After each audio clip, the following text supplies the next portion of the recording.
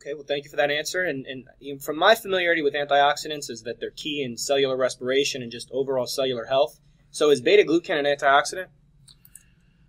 Well, in the classical sense, an antioxidant is going to be something that either gives up an electron, is going to grab an electron, and neutralize that free radical, or somehow defeat the oxidizing agent and neutralizing it. Beta-glucan is not an antioxidant in that respect.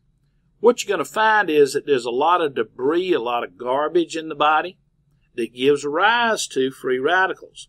Well, one of the great jobs that the immune system does, particularly the phagocytes, is gobbling up and destroying and disposing of a lot of the garbage that's involved.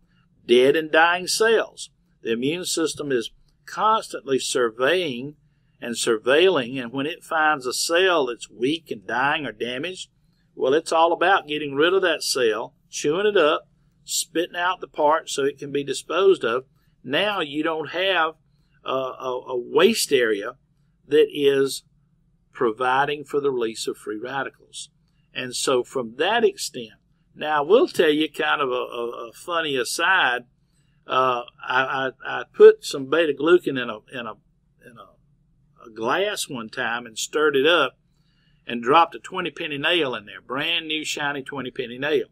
And then I took another glass of water, same source of water, in another glass, didn't put any beta-glucan in it, dropped the 20-penny nail in there, came back in a week, the one without beta-glucan was rusty. So one might argue, well, it stopped the oxidation. Well, I might suppose that. I couldn't explain to you why. Just a neat experiment to just kind of play with.